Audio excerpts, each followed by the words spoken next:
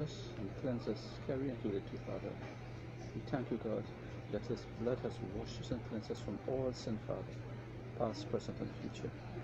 And Father, our minds cannot comprehend, Father, that truth, dear God. And so we ask you for faith, O God, to be set up.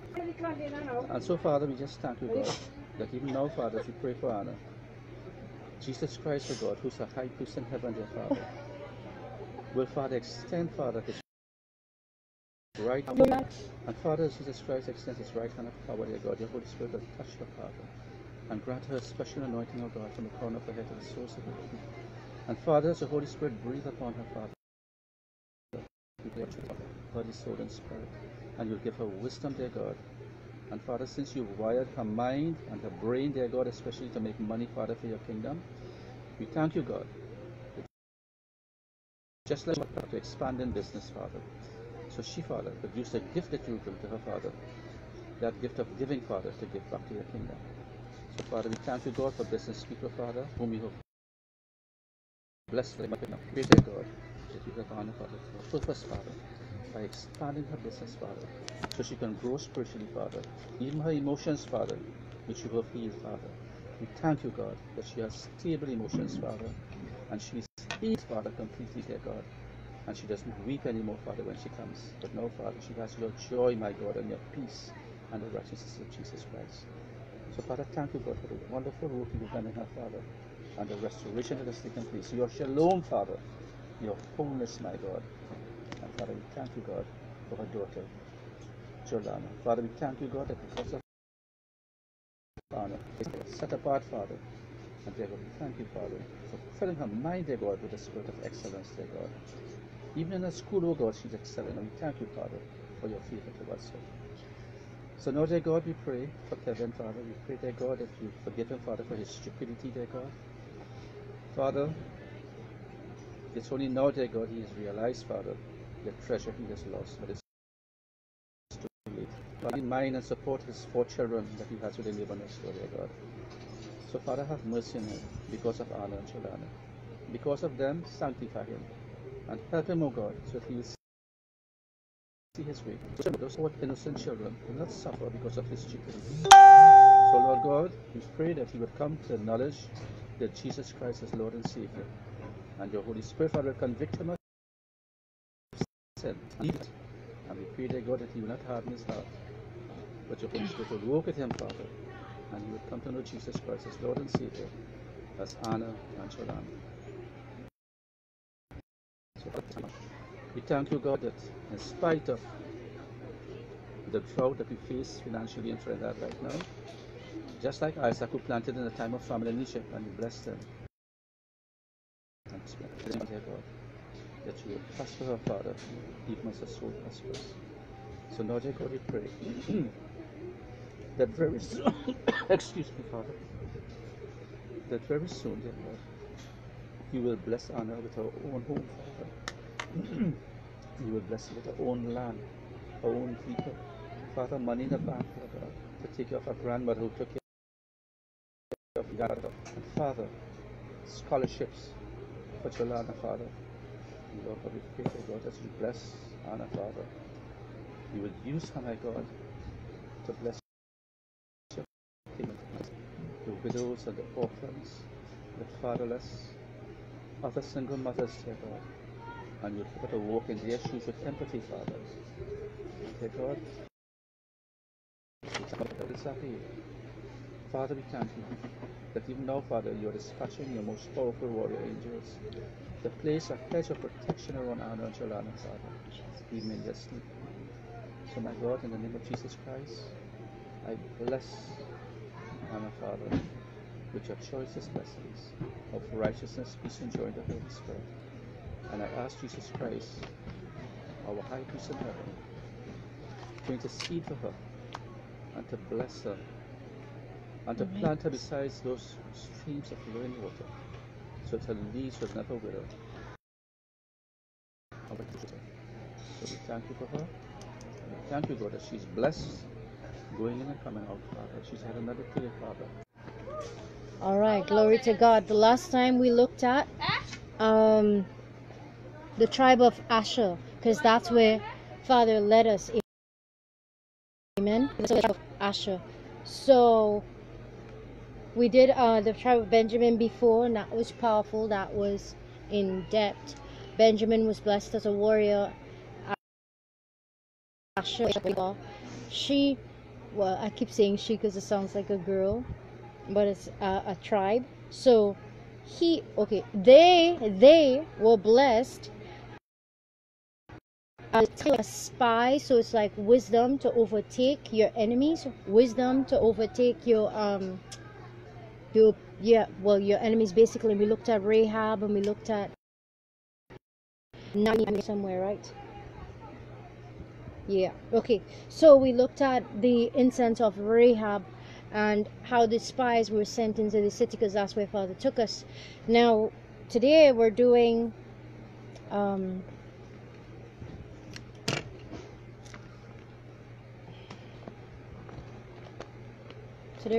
12 oxen. So open your, the name of the thing is 12 oxen, but this is our scripture verses that we were given, so we're just searching it out. Today we're doing the rest. The 12 oxen, or the ox support the lever. So we're going there. We're going straight into Solomon's temple. Open your scripture page. Father, we just pray. You teach us like you always do, Daddy. Help us to focus. I ask, God, Jesus, that I give not my private interpretation or opinion, but to give the word as you give it. In your name, amen and amen. All right. Let's find this 12, what? The 12 ox, 12.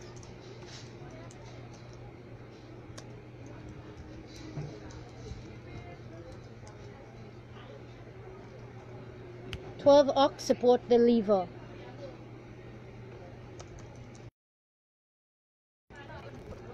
We're looking at Solomon's temple. Solomon's temple.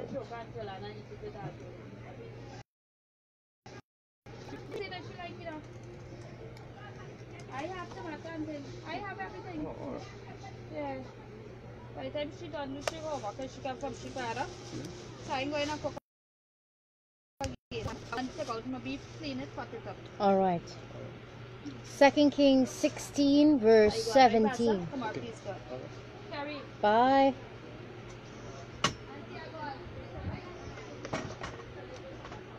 Second Kings 16 verse 17.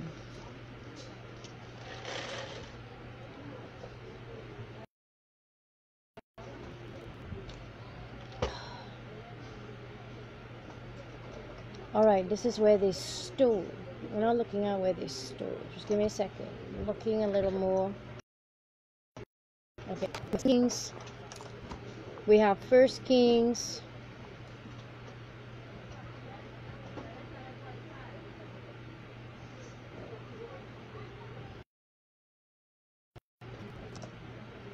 We have 1 Kings 7, verse 29.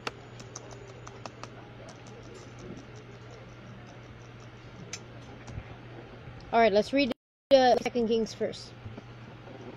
That was the first one, so let's read that. 2 Kings 16, verse 17. So we're reading verse 16 to 18.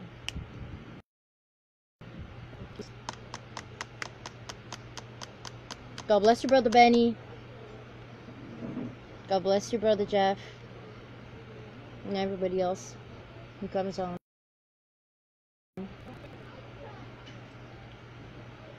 Second Kings 16, verse 17, 16 to 18. So Uriah, the priest, did just as King Ahaz.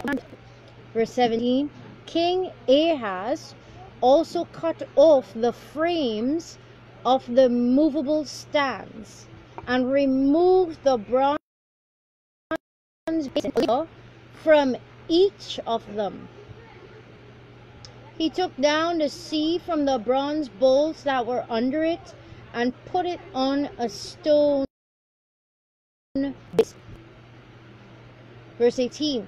And on account of the king of Assyria, he removed the Sabbath canopy they had built in the temple and closed the royal entryway outside the house of the Lord. This sounds like they're tearing it apart.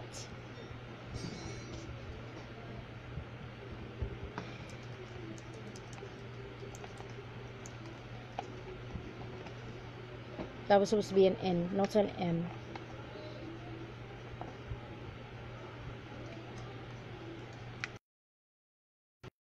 Alright, so what? 1 Kings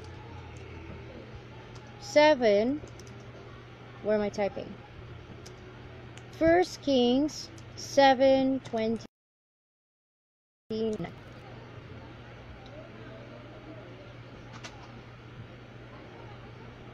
Alright.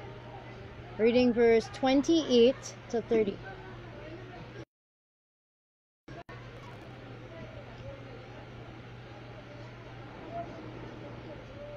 This was the design of the stands. They had side panels attached to uprights. Between the uprights were lions and oxen and cherubim. On the uprights was a pedestal above, and below the lions and the oxen were unbeveiled works. Each stand had 4 bronze wheels with bronze axles and a basin resting on 4 supports with wreaths at each side. Let's see if I get anything else on the 12 oxen with the lever. They represented the 12 tribes of Israel. Give me a second, okay?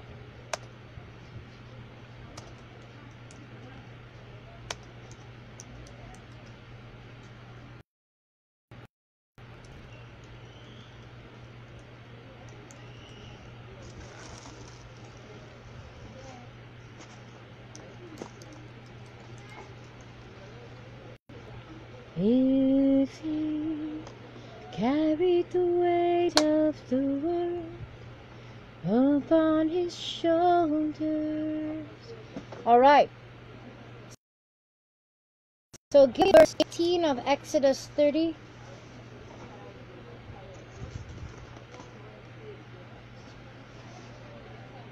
And 1 Kings 7. Alright, so let's read Exodus 30 verse 18.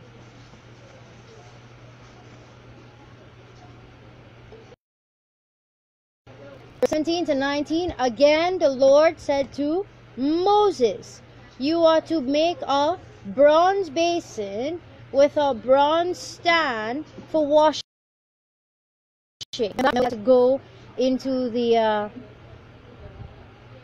to do their sacrifices, yeah, and then go to the most holy to anoint the most holy. Listen, it says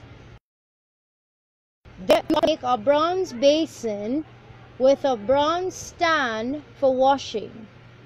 Set it between the tent of meeting and the altar, and put water into it. See? Or after they go and slaughter to do the burnt offerings and the peace offerings and all that, on which Aaron and his sons are to wash their hands and feet. Alright, so stop there. So are priests unto the Lord. Amen. Now the bronze basin, which represented the washing or the cleansing, who has taken that over? Who are we washed and cleansed by? Are we washed and cleansed by water in a wash basin? No. Jesus and his blood cleanses us. Amen. So Father, just now. Dolly, I'm writing.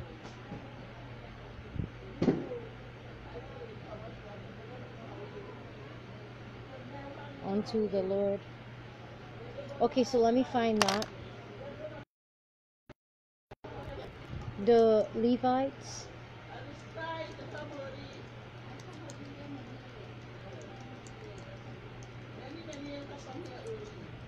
The Levites.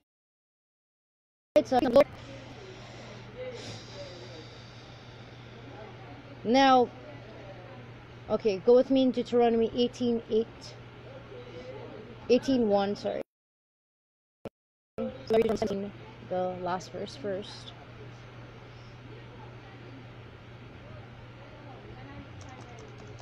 Deuteronomy 17, verse 20. Then his heart exalted above his countrymen, and he will not turn aside from the commandment to the right or to the left, in order that he and his sons may reign many years over his kingdom in Israel. So God has given some rules, and he said, listen, he said, even the Levites, they will be priests unto him, right? But we know that there are, how do I say this? Not certain tribes, I want to say, but there are people who have not received Jesus as Lord. So even as they are in Israel, and we know that God, as much as it's kind of like what he did with Benjamin, where Benjamin was blessed to be a man of war, and somebody would overtake his enemies and empty out his enemies or whatever. God also blessed Israel to be a people to proclaim his name to the earth. But we know that some of them have rejected the Messiah. So the 12 tribes of Israel, why does God put them? Israel is who? It's Jacob. And Jacob wrestled with man and God, and he prevailed. That's how his name became Jacob, right? So when God blessed Israel, and of course he passed on the blessings to his sons, which became the 12 tribes of Israel. Now, the 12 oxen, they represent the 12 tribes of Israel. And as they carry the lever, or the lever, as they carry it, they kind of hold, it's representing something. It's representing the people of Israel that are supposed to, even as it were, lift up their God as Savior. Here, Israel, the Lord is one. The Lord, he is God. Amen. But we have a lot of falling away, actually. We have a lot of falling away where we're going into Deuteronomy 18:1. We just read Deuteronomy 17. Deuteronomy 18:1. The Levitical priests, indeed, the whole tribe of Levi, shall have no portion or inheritance with Israel. They are to eat the offerings made by fire to the Lord. That is their inheritance. They have no inheritance among their brothers, is verse 2. The Lord is their inheritance, as he promised them. So who the Lord bless, no man will curse. Remember, we looked in, and we looked at the blessing of the Lord staying. All right. So when Solomon did this, when he built this thing,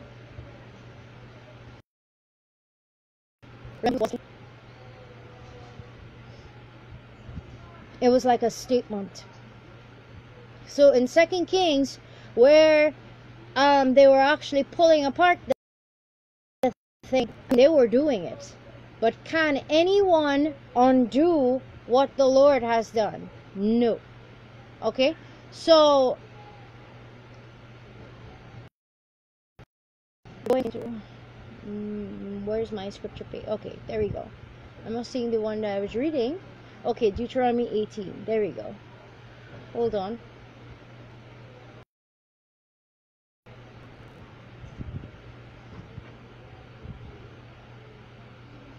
I want to see if there's anything else about the 12 oxen.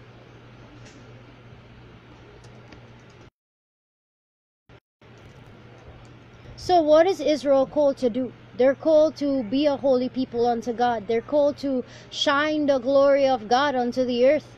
They're called to show the world and who God really, I won't say exposed, I won't say revealed himself to be, is what? The Messiah as well. He is the Savior. He is God Almighty, the Creator, and God the Savior. So when Israel, when the 12 tribes, it's 12 children of Jacob, and they were all blessed. Remember, we read about that in Genesis 49.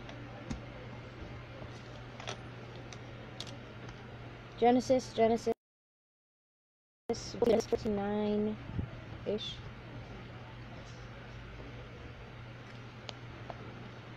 Genesis 49.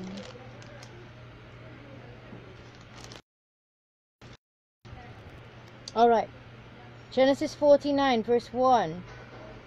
And Jacob called unto his sons and said, Gather yourselves together, that I may tell you which shall befall you in the last days. Where are we? We are in the last days. Alright. Here's what he says. Verse 2, Gather yourselves together and hear, ye sons of Jacob, and hearken unto Israel. Your father.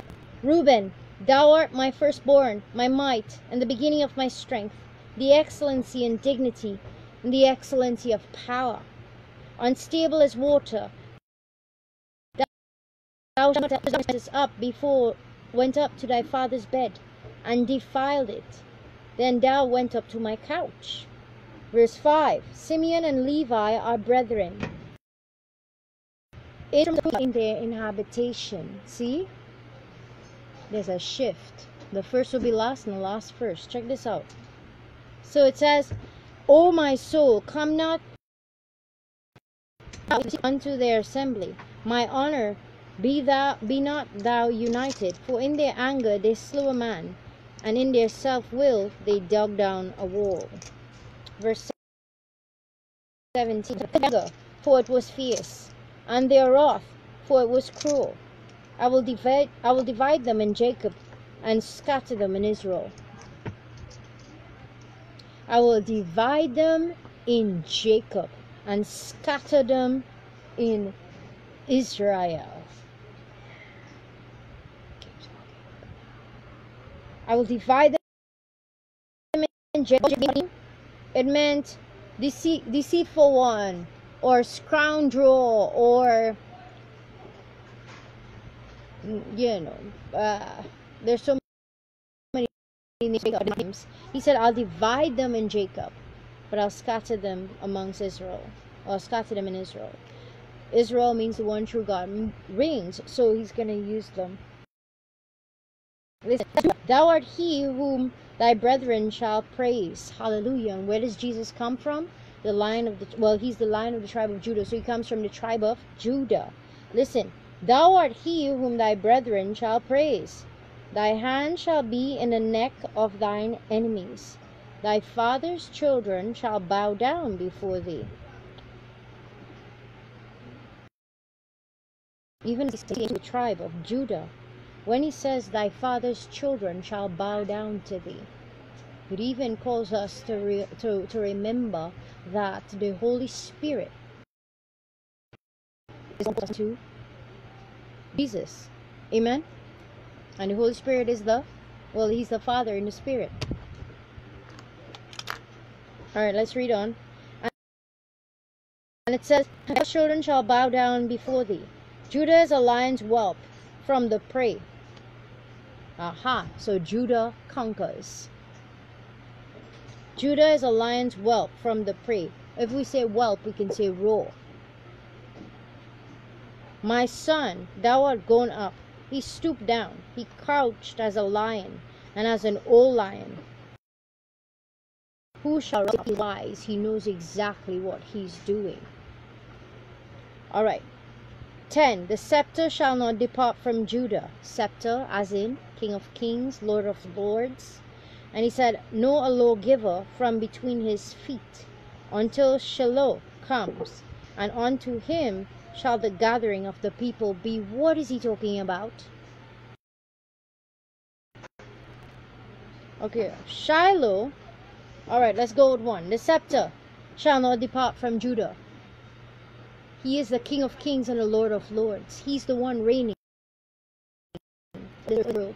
And no one will take it from him. Amen?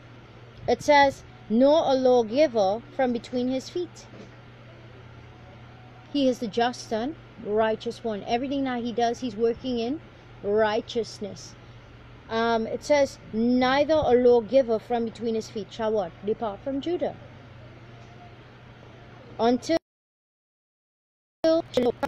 and unto him shall the gathering of the people be. What is Shiloh?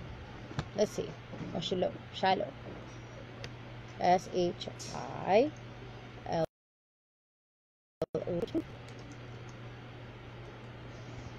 Not that.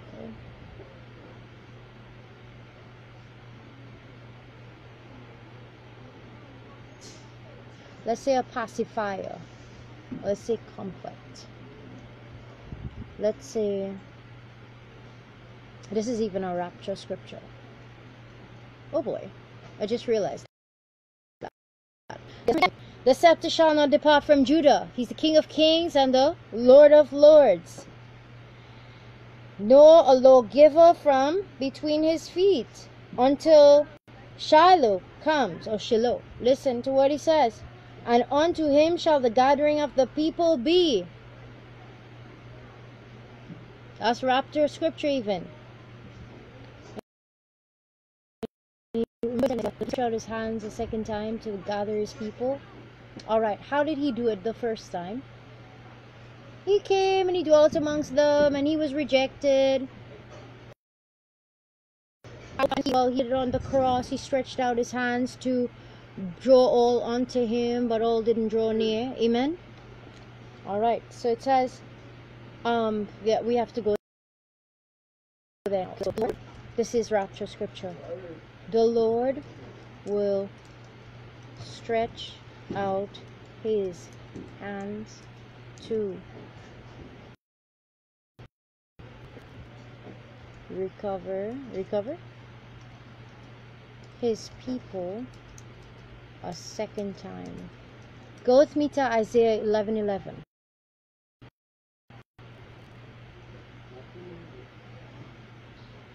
Rapture scripture, open gates. Check this out. Isaiah 11:11. On that day, the root of the banner for the people. Who is the root of Jesse? The King of David. Listen, the nations will seek him, and his place of rest will be glorious. On that day, verse 11, the Lord shall extend his hand a second time to recover the remnant of his people from Assyria, from Patros, from Cush, and from Elam, and from Shinar, and Hamath, and from the islands of the sea. What is this saying? What is he doing? He's gathering his people. How? By his grace, by his love, by his those who have received and walked. Listen, he said, he will raise and gather the exiles of Israel. Remember, he said, I'll gather them from the four corners of the earth. It says, he will collect the scattered corners of the earth. Okay. It will come to pass that. So it represents all tribes, and they're lifting up the lever. Now, okay, so when the priests and they did the offering of the animals that the people would bring before Jesus, right? Now, you think that would be a clean job or would be a dirty job? It would be a dirty job, right? They'll be literally bloodstained. Now, our high priest is in heaven making intercession, so we don't need an earthly priest, all right? But we did before Jesus came, so it would point us to him coming. Now, when Israel is regathered, take all tribes, and he said he lists them out just now. You see, he just listed them out. Now, just give me a second as I go back into Isaiah. 1, 2, 3, 4, 5, 6, 7. At least 7 places he lists. 1, 2, Assyria, Cush, Elam, Shinar, and Hamath, from the islands of the sea. 8 places he named. All right. So the Lord is showing a regathering of Israel. The gathering was made to wash the high priest after he had, and his sons, after they had done the sacrifices for the people. Now, imagine slaughtering how many thousands of animals and you're just covered in blood. That dirty thing. No, okay. So Israel is carrying the lever. What does it represent? The Messiah himself. Okay, because we don't get washed by water now, like for ourselves. We get washed by his blood. All right, so Israel has to regather, and whether it's Jew or Gentile coming together, because Paul was a Gentile, it says that this man shall be a witness unto thee,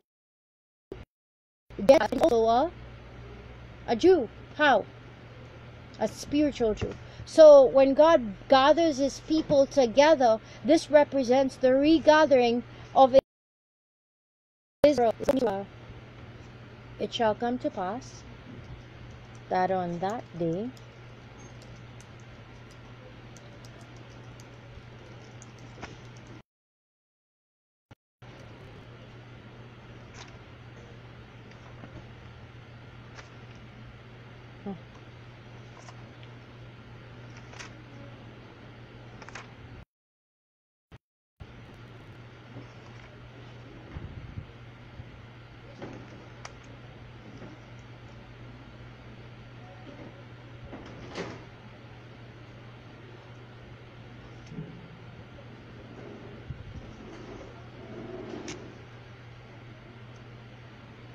read with me Zechariah 12 verse 3.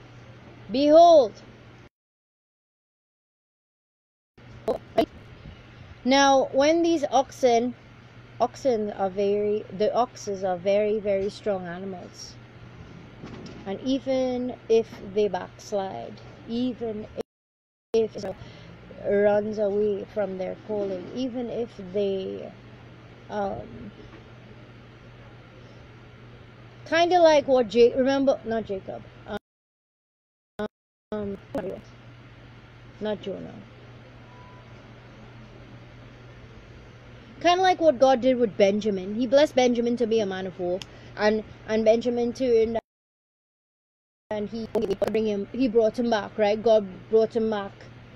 Now listen, God says, behold, I will make Jerusalem a cup of the surrounding peoples, even as the oxen bears that lever up. You know that well, this is what I hear.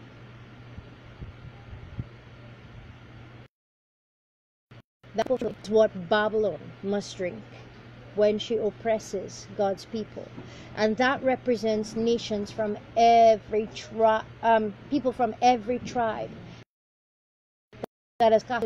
God says, I will cause them to come back. Remember, he said, and I'll give them one heart. And okay, that's what I'm looking for here right now.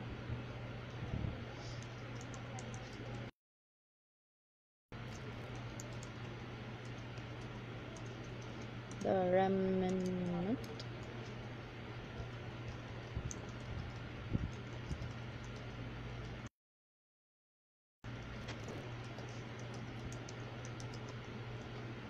Ezekiel, is it? And Jeremiah.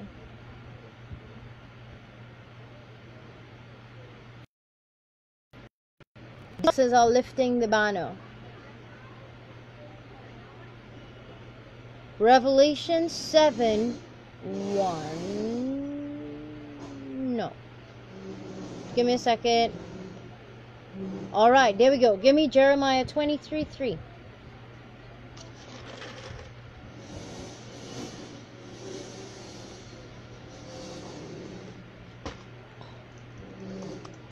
Ezekiel as well. Give me Jeremiah 23:3. Therefore, this is what the Lord God of Israel says about the shepherds who tend to his people, who scattered my flock. Remember when Jesus said, what did he say? I came for the lost sheep of Israel.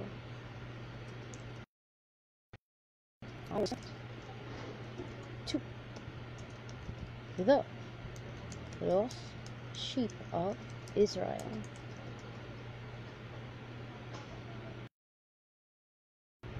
with me to Matthew 15:24.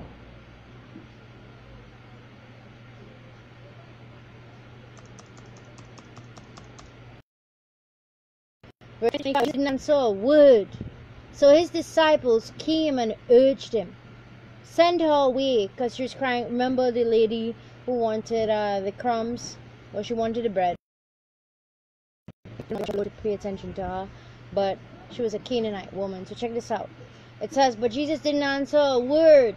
So his disciples came and urged him, send her away, for she keeps crying out after us. He was sent only to the lost sheep of the house of Israel. Hold right there. I hear him saying something.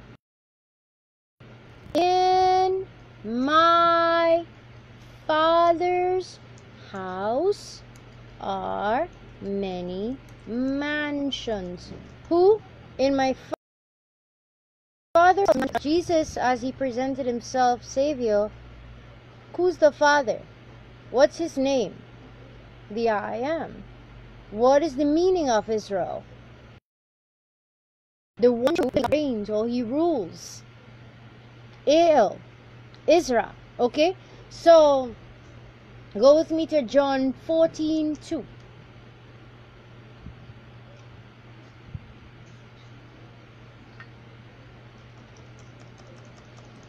Do not let your hearts be troubled. You believe in God. Believe in me as well. In the house are many rooms or mansions. If it were not so, would I have told you that I'm going there to prepare a place for you? And if I go to prepare a place for you, I will what? I will come back. What do we call the coming of Jesus again? What do we expect to happen? The rapture. I will come back and welcome you into my presence, so that you also may be where I am. Rapture scripture. All right. So now to Matthew 15:24. All right. So look what he said. He said in verse 24, he answered, I was sent only to the lost sheep of Israel, of the house of Israel. Who are going up in their rapture? The first is last and the last first. Okay, we know that. Who is going in the rapture? Who forsakes the blood of Christ? No. Who tramples the blood of Christ? No.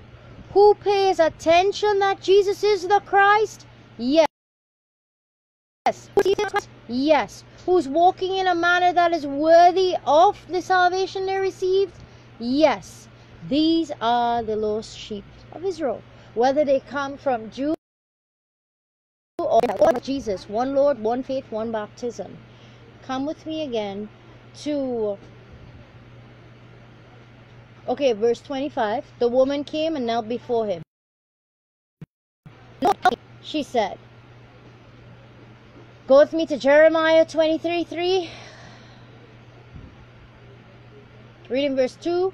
Therefore, this is what the Lord God of Israel says. This is what the Lord God of Israel says about the shepherds who tend his people. Are you teaching them about Jesus? What are you teaching them about? Listen, you have scattered my flock and driven them away, and have not attended to them. Behold, I will attend to you for the evil of your deeds, the Lord. Verse 3, then I myself will gather the remnant. There we go again, just like Isaiah 11:11, the remnant of my flock. From I have banished them. Who sent them out? God did. Remember the scattering of the Jews? Listen, I will return them where they will be fruitful and multiply. Now, verse 4. What is their pasture? Well, their land. Listen, verse 4. I will raise up shepherds over them, who will tend them, and they will no longer be afraid, nor will any go missing, declares the Lord. All right, so it's going to be a happy place, a good place, a place where people could thrive in the Word and in the Lord. There'll be no tears, there'll be no sickness, there'll be no death. Where's that? In the whole promise to come. All right, so with me to Zechariah 12. Behold, I'll make Jerusalem a cup of drunkenness to the surrounding peoples. Why? As soon as the fullness of the Gentiles is complete. All right, what does it say? It says, behold, I'll make Jerusalem a cup of drunkenness to all the surrounding people, as well as Jerusalem. On that day, when all the nations of the earth gather against her. How many? All. Jerusalem, a heavy stone for all the peoples. All who will heave it away will be severely injured. Remember what he said about the cornerstone, the stone the builders have rejected. All right, listen to what he says. All who will heave it away will be severely injured. What happens to you? Here we say your butcher drop. What do we call the butcher? I don't know what do you call that? For ladies, it's like the womb. For men, it's like the groin area and the stomach. Whatever. That's where you end up going, having a runny tummy and going to the washroom. Listen, it says, verse 4, on that day, declares the Lord, I will strike every horse with panic, and every rider with madness. I will keep a watchful eye on the house of Judah, but I will strike all the horses of the nations with blindness. Remember, this reminds me of Sodom and Gomorrah almost immediately, where the angels came to test the city. And they said, bring out this stranger that we may know them. And Lot came out, and they began to press on Lot, and the men pulled Lot inside, and then they struck the men with blindness. Why? It's coming against the righteous ones. Okay, it's just like that here in verse 4. In that day, declares the Lord. What day? The day where they afflict God's people. It says, or where they come against Jerusalem on every side. It says, I will strike every horse with panic, every rider with madness. I will keep a watchful eye on the house of Judah, but I will strike all the horses of the nations with blindness.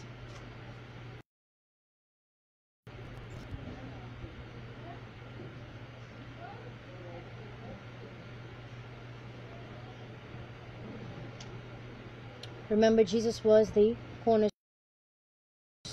He's rejected. All right.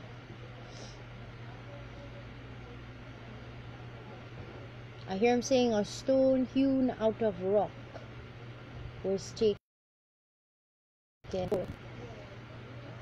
Oh, the building of the building in New York. What do you call that building again?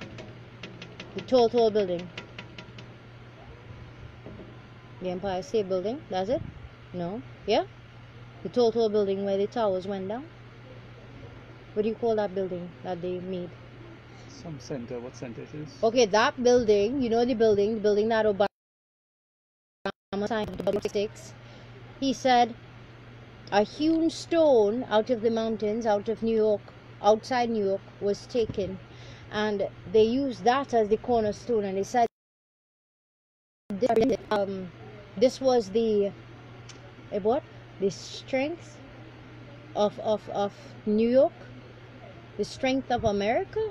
Yeah, they used. What was God talking about when he said a hewn stone, not carved by human hands or something like? Go with me. and Daniel.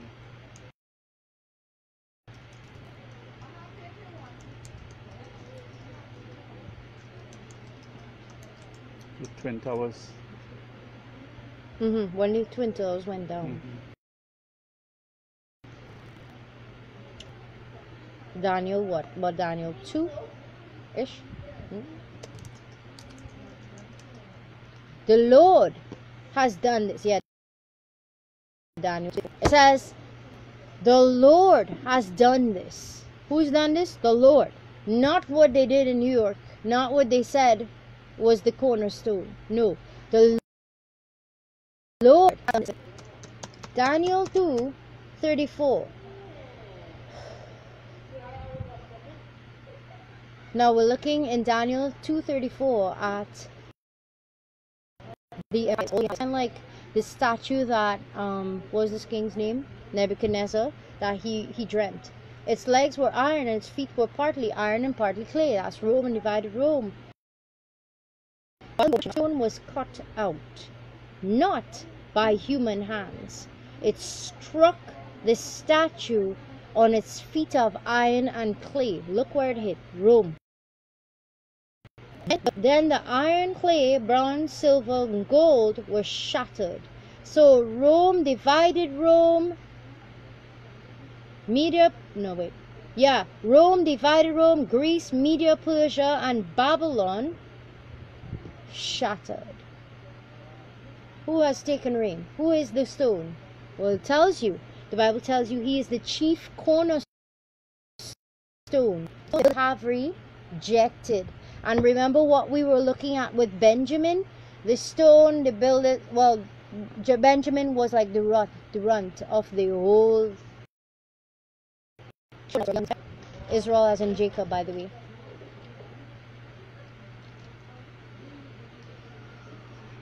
All right. And the clay, the bronze, the silver, and the gold was shattered and became like chaff on the threshing floor in summer. When the farmers burning all the garbage, yeah? The wind carried them away, and not a trace of them could be found. But the stone had struck the statue. The stone that had struck the statue became a great mountain and filled the earth. What did I say? Jesus has conquered. Amen. He is the cornerstone. He was rejected. But guess what? The one the builders rejected, God uses. Alright, go with me. Matthew 21:44. Verse 43 to 45. Therefore I tell you that it will be from you and given to a people who will produce its fruit. What is he saying? Well, remember, Israel, the Gentiles can come in. The spiritual Israel. Alright, here's what he says. He says, therefore I'll tell you, the kingdom of God will be taken from you and given to a people who will produce fruit. Therefore, he who falls on the stone will be broken to pieces, but he whom it falls will be crushed.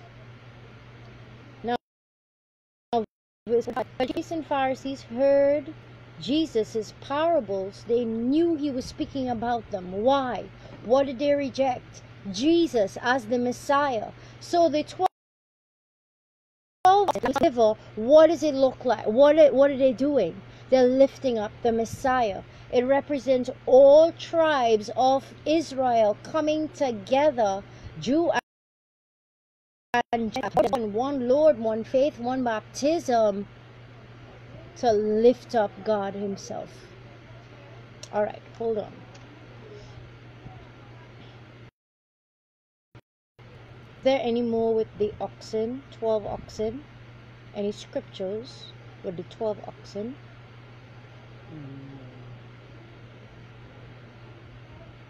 David and the ark. David and the ark? The ark? Just bring back the ark. How many oxen it was? Oh, the ark carrying the oxen. The oxen carrying the ark. Yeah, the cart. The ark carrying the oxen. Oh, But the guy, really? when they touched it, and he died. Yeah. But But I think it was 12 oxen. Elisha took he was working the 12 oxen. Elisha.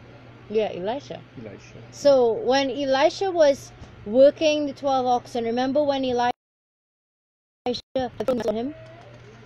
What did he do? He cut them up. Yep, he gave them away.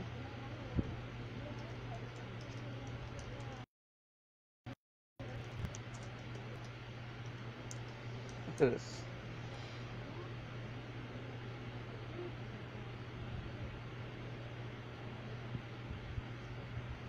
He was plowing with 12 oxen. 1 Kings 19:19.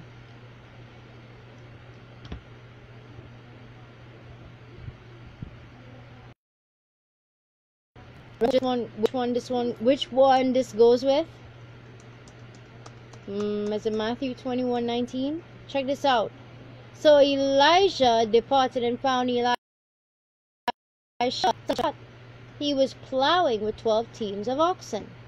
12 teams of oxen. Check this out. He sent them out 2 by 2. So he has 24. Check this out. And he was lucky. Who's the 12th tribe of Israel? Who was the 12th tribe of Israel? Benjamin. Benjamin was the last son. He was the youngest, right? Benjamin was the youngest. Right, so Benjamin would have been the last one. But what does the Lord say about the last being first and the first being last? Check this out. So Elijah passed by him, threw his cloak around him. Verse 20. So Elisha left the oxen and ran after Elijah and said, "Please, let me kiss my father and my mother goodbye, and then I'll follow you." "Go on back," Elijah replied. "For what have I done to you? I didn't do anything." I think it was just kind of sneaky of Elijah. He said, "I didn't do anything." But it's like Jesus passing by Peter and Andrew and say, "Come follow me." And they just left everything and followed him. Remember what he said? "No man, having put his hands to the plow and looking back, is fit for the kingdom of heaven."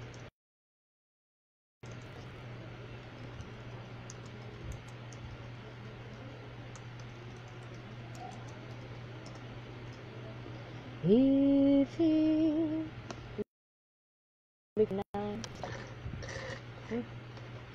sound terrible. You sound like a pig in the sty, man.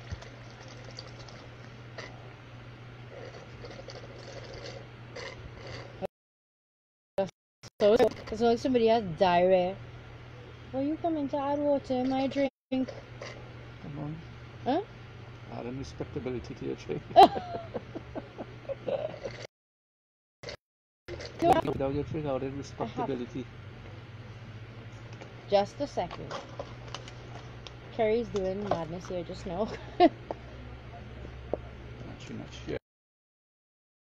I'm drinking, but Pastor was praying, so I decided to drink it out.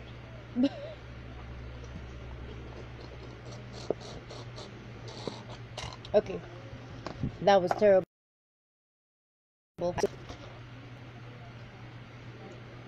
Alright, so Jesus said, "No man having put his hands to the plow and looking back is fit for the kingdom of heaven." Alright, so remember what God said? He said, "I'll take it and I'll give it to a people who will bring forth the fruits of the kingdom." What are the fruits of the kingdom? The fruits of the Holy Spirit. What are the fruits of the Holy Spirit? Somebody? Galatians 5:22-23. Yeah, but read it out. Love, Love, joy, peace. patience, peace, Love, joy, kindness, gentleness. What else? Long suffering, self-control. This one. Mm-hmm. Love, joy, peace, long suffering, kindness, goodness, faithfulness, gentleness, self-control. Faithfulness. Right. So we got to bear these things in mind. Faithfulness to who? Why would faithfulness be a fruit? Who are we being faithful to? We have to be faithful to somebody? Well, God says, Fruit. The fruits. fruit of the Spirit. The fruits. He said the fruits of the kingdom. Matthew 21:44.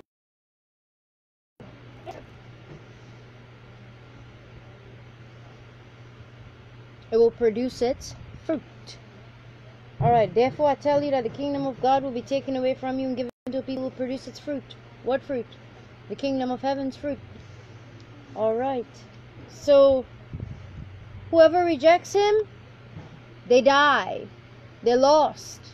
They're gone. Yeah. And this is what Israel did. Jesus said, you didn't know the hour of your visitation. But that time is coming where Israel will die for Jesus. They will turn to him with all, and he will save them.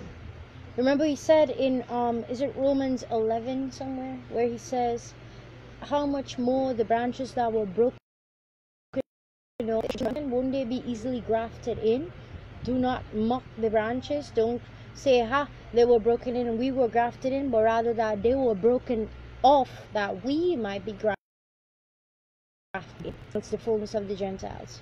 Alright, so it represented even the 12 oxen. Just like how Benjamin was the youngest and didn't expect anything to come, strongest warrior. Okay, we read in Judges 19 and 20 that he slayed so many men.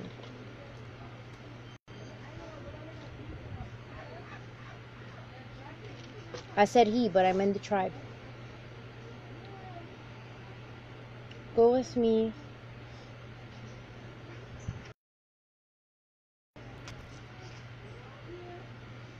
That's all for the 12 oxen. Let me see. We read 2 Kings 16:17. That's what they were ripping everything apart. We read 1 Kings 7:29. That's where he was saying how to make it and what. How to make it. Then, we have to read 1 Kings 7:25 though.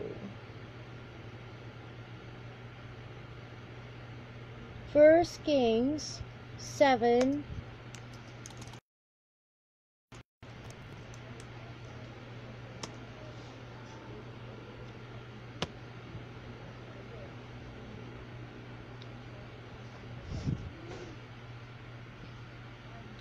Alright, now check this out. How many cardinal points we have? Like, main ones. East, west, north, south. 4. Check this out. 1 Kings 7:25. Ornamental buds encircled it.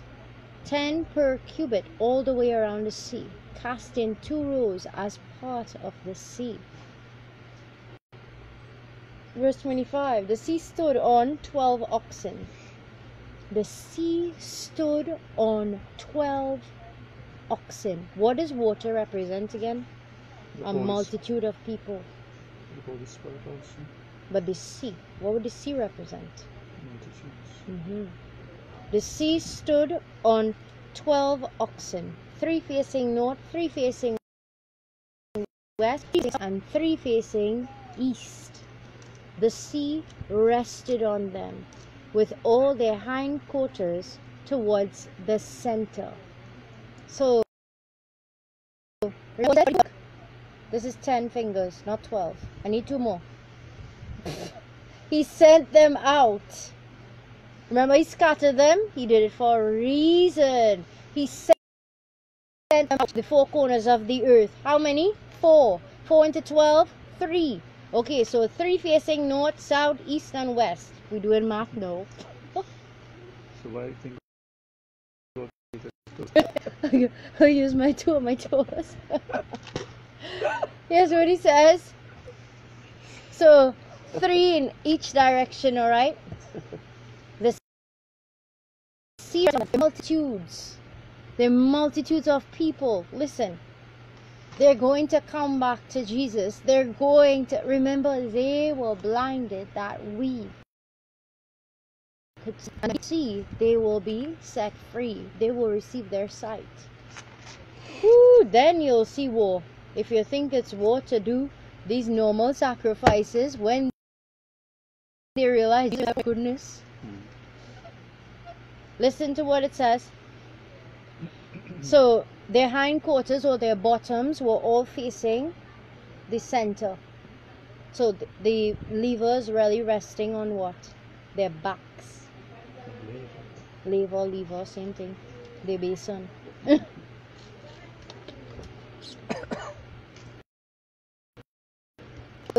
Thick. It was a handbreadth thick, and its rim was fashioned like the brim of a cup, like a lily blossom, and it could hold 2,000 baths. Wow.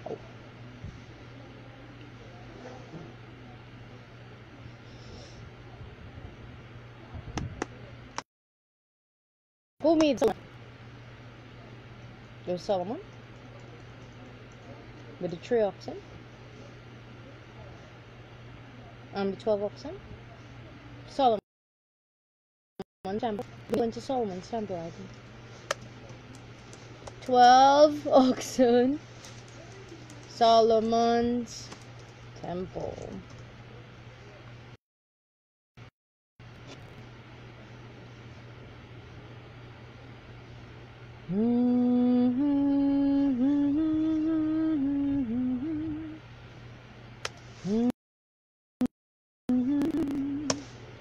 Bible verse. Yes, that's what I just read. So we hear Solomon's temple. Let's go there. He's lying up now. Kings 7 verse 23 to 26 now. We just read 25, so we read 24 to 26. To 25 now.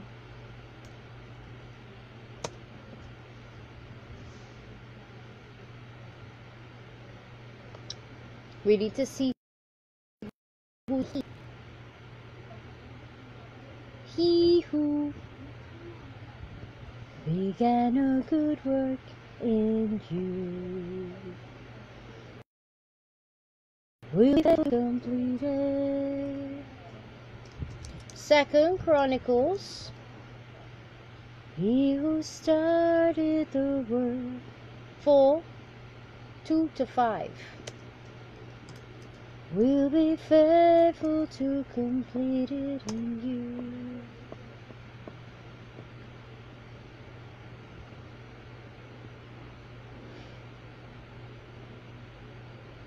He really made us see in detail. Alright. So we're looking at 23, so we got to look at 22. 1 Kings 7, 22 to 25. And upon the pillars was lily work, so the work of the pillars were finished. He made a molten sea. Who is the he? He who started the work. 1 Kings, 2 Kings, 1 Kings. There we go.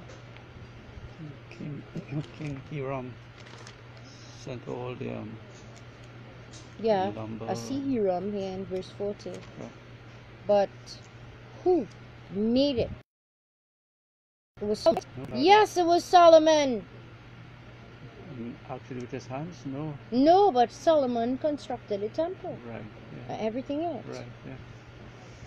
So it was Solomon. Okay. So 1 Kings 22 verse 25. And on top of the pillars was lily work. So was the work of the pillars finished. 20 you can see 10 cubits from one brim to the other, and it was round all about. And its height was 5 cubits, and a line of 30 cubits, and it did pass round about. And about there were noops compassing it. 10 in a cubit compassing the sea round about. Noops were cast in 2 rows when it was cast. It stood on Oxen, 3 looking towards the north, 3 looking towards the west, 3 looking towards the south, and 3 looking towards the east. The sea was set above them. All their hinder parts were inward. Yeah, they call them hinder. We call them bottoms. 2 Chronicles 4, verse 1.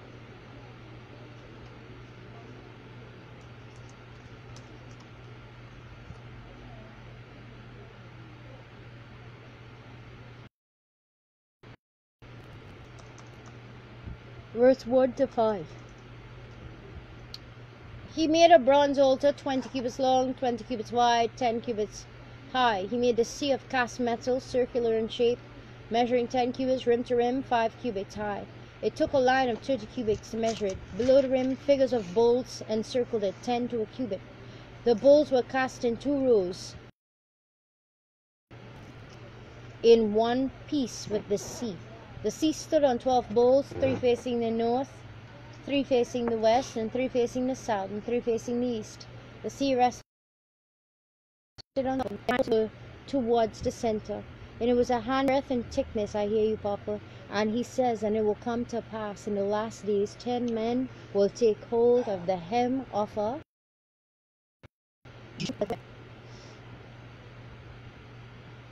This one said it held 3,000 bahts. I like your paperweight. Thank you very much. It will come to pass in Zechariah. 10 men will take hold of the hem of a Jew and say, let us go with you, for we heard that the Lord is with you. Zechariah 8:23. My eyes burn like pepper. Food will be very scarce. Everything will be, every good thing that people say is good. Listen, verse 22 onwards. And many peoples, what does the sea represent? A multitude. Many peoples and strong nations will come to seek the Lord of hosts in Jerusalem and to plead before the Lord. Verse 23, this is what the Lord of hosts says, in those days 10 men of nations and languages will tightly grasp the robe of a Jewish man, saying, let us go with you, for we have heard that God is with you.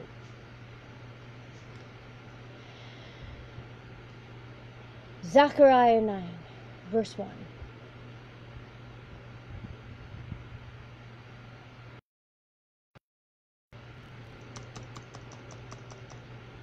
An oracle, the word of the Lord is against the hand of Hadrach.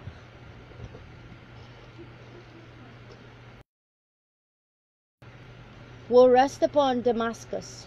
For the eyes of men and all the tribes of Israel are upon the Lord. See, they gather back and they're looking towards him. Again, an oracle. The word of the Lord is against the hand of Hadrach, and will rest upon Damascus. For the eyes of men and of all are upon the Lord. What is it saying? They are pointing the people to, yes, to God. So everybody now is looking towards who? God. Hallelujah. So it represents a unity of the tribes of Israel as they begin to worship the Lord in spirit and in truth, as they begin to point the nations to Jesus the Christ, saying he is our Messiah and he is Yahweh Yeshua. He is the I am who I am. Worship him. All right. 29 and a half. Whew. Drink some water. Your body needs water. I know. Around here.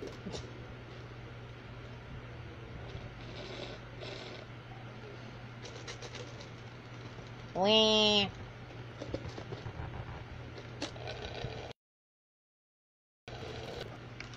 I'm slurping. That's so bad. I'm sorry.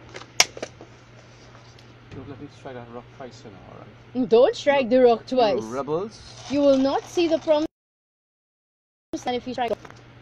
Rebels. Think twice. Think twice. Must we fetch you water from the rock? You rebels. Naughty, naughty men. Alright, so now we're moving on to, what was the other one in our scripture verse? 12,000 from each tribe. We're going into Revelation. And 12,000 from this tribe, and 12,000 from that tribe, and 12,000 from the other tribe. Those are the 144,000 evangelists Yay! who would evangelize for Christ. 12 from every tribe. Revelation 7, I think. Yes.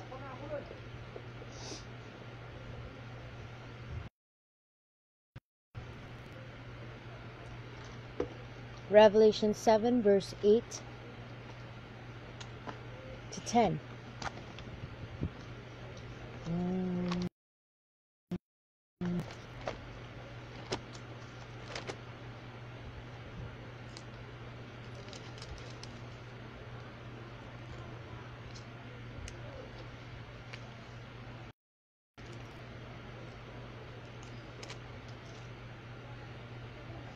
Revelation 7 verse 8 to 10. Read with me. And it says,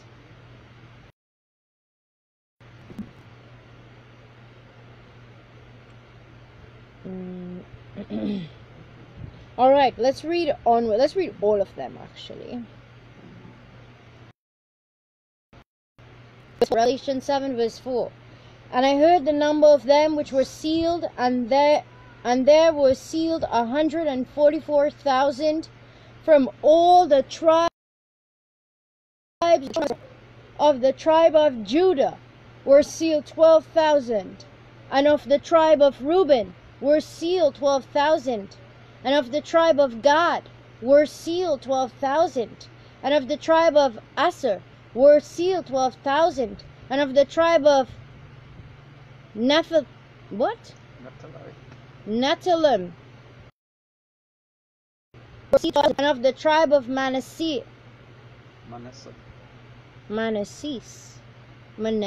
Okay, this is supposed to be Manasseh. Manasseh was sealed 12,000. And of Simeon were sealed 12,000. And of the tribe of Levi were sealed 12,000. And of the tribe of Issachar were sealed 12,000. And of the tribe of Zebulun, and the tribe of Joseph were sealed 12,000. And of the tribe of Benjamin were sealed 12,000. Verse 9. After this I beheld, and lo, one could number, of all nations and kindreds and people and tongues, stood before the throne and before the Lamb. Remember when he was explaining, who was seeing it, Daniel or John? The sea. The great harlot sits upon many waters. A sea of people. Where is that? That's a Revelation. So that's John. So John. Alright, so it says, and after this I beheld, and lo, a great multitude. This could be like the sea of people, which no man could number, of all nations and kindreds and people and tongues, stood before the Lamb, clothed with white robes and palms in their hands. Hallelujah. So the 12 tribes are sealed. And then we have a multitude. Remember the bowls, they're carrying also, they're supporting a what? A sea. A molten sea. It says a molten sea. Alright. That's the water in the lake. So, with white robes and palms in their hands, and they cried in a loud voice, saying, what are they saying? Remember what we just read? That powerful scripture that said, all the tribes of Israel look to the Lord, and all the peoples of earth look to the Lord. Hallelujah. I love it, I love it. Zechariah 9. Again, excited. Yay! Zechariah 9, verse 1. That shall not depart me from this day. Alright, so here's what it says. And it says, and cried with a loud voice, saying, to our God, which sitteth upon the throne, and to the Lamb. Hallelujah. And of course, I was just thinking before it's coming in heaven, who are grateful for the mercy of God and not being cast down with Satan. They're also bowing down, crying salvation to the God who sits on the throne, to the Lamb. All right. So all the angels, hallelujah. See. Okay. Around about the throne and about the elders and the four beasts, they fell before the throne on their faces and they worship God. All of them, everybody's big party in heaven. And then saying, Amen, blessing and glory and wisdom and thanksgiving and honor and power and might be unto our God forever and ever. Amen. So look what's happening. All who were redeemed from the tribes of Israel, they're shouting glory, hallelujah. All who were redeemed from the earth by the blood of Jesus Christ, which is how the tribes of Israel were redeemed as well, shouting hallelujah. All the angels shouting hallelujah. Everybody in heaven shouting hallelujah. We should just throw up all the books and go hallelujah too. Let's have a party. Yay! They go straight into the millennium. Yes, and we wow, we just like that for 1,000 years. And if a child dies at 100, say he died so soon. Died at 100, say he died already. He died so young. That would be like a baby age. That would be like 2 years old. Check this out. Or 10 years old. All right. Hallelujah. All that excitement. Boiling down now. So they shall repopulate. 12,000 from each tribe. Yep. It says 12,000 from each tribe. Let me see if I get a verse that actually says that. So what happened to the all Jehovah Witnesses? You forgot them? 12,000. Some of them will be saved. They must confess that Jesus is Lord first.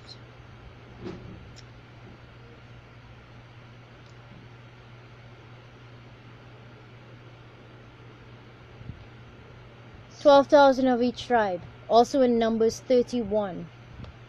Remember when they were no. The Lord is about souls, and the battle is raging on the earth.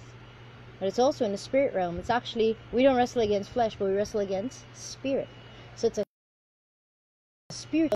And all the tribes of Israel are dispatched. All around, you see, he just showed us like 3 and 3 and 3 and 3. It surrounds the earth. God has given his people dominion.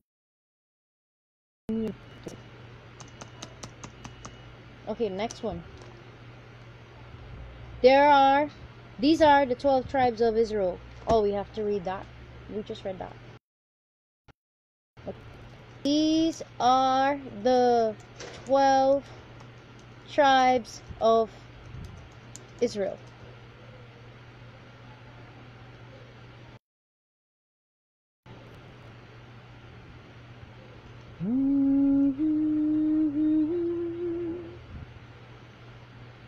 Leah and oh yeah, and that was it. Leah had weak eyes. She had beautiful eyes that made him weak.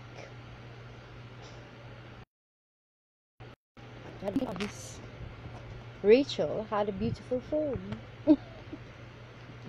He wanted Rachel. Alright, so I think we should stop here for now. We're almost finished. We'll do, these are the 12 tribes of Israel, so we'll examine the 12 sons of Jacob, and yeah, we'll continue, we'll finish it out, okay? It's gonna take a while. We're gonna have to read a lot. Like when each son was born, we're the meanings of them, the strengths of the children of Israel, and what their tribe represents. Because we know when God gives a name, He doesn't do it by guess. I'm almost finished. Alright, so God bless you, beloved. I hope this was encouraging to you. I hope you learned something. If it was just one Bible verse, remember where everybody's just praising the Lamb, because it's Him that we all have to come to and through. And if we don't come to and through Him, then we're not going to go anywhere. Amen? We're not going to be saved. Now, remember Zechariah 9:1, where the whole earth looks to the Lord, and all the tribes of Israel look to the Lord. I love it. I love it. I love it. So whatever He taught us, amen, and thank Him for the rest that we will receive. So Father, we just come in your awesome and most precious name, Jesus Christ, and we thank you, Abba Father, for showing us about the 12 oxen and just the 12 tribes of your people, Father, Israel. We thank you, Lord God, that as you open the scriptures and expound it to us, Lord God, we see that even though your people are in a blind state now, that the rest of the world might be grafted in, Father. We ask, Lord God, that we be humble to the salvation that is given unto us, Lord God, that none of us will turn from the right to the left,